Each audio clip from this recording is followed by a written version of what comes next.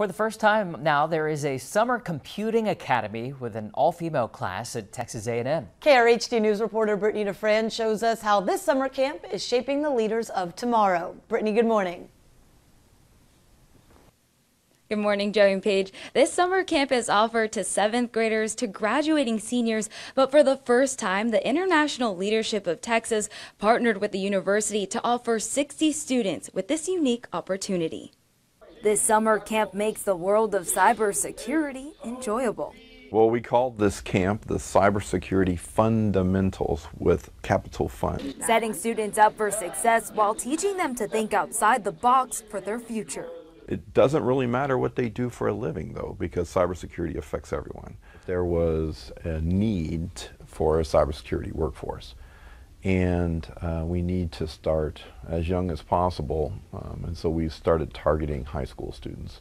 This need is even more apparent this year than ever before. Earlier this year, the Lone Star State experienced a massive ransomware attack impacting an American oil pipeline.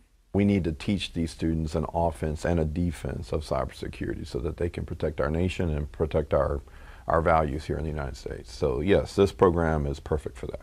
The camp not only taught the fundamentals of the Internet of Things, but also foreign languages as well as leadership skills.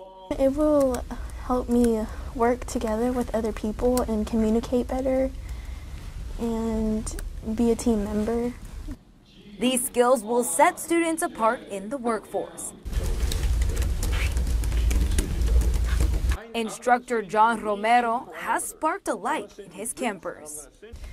Hopefully I would like to be in the military and do cybersecurity in the military, in any branch, possibly the Air Force like John Romero. He really helped me decide what I like to do. Giving students the tools to learn hands-on. This is a pretty important tool. And then, of course, the students learned everything dealing with the Raspberry Pi, including the operating system, which is Linux, which is running 99% of the internet.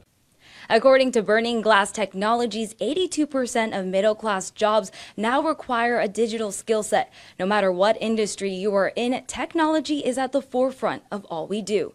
In Bryan, Brittany DeFran, KRHD News.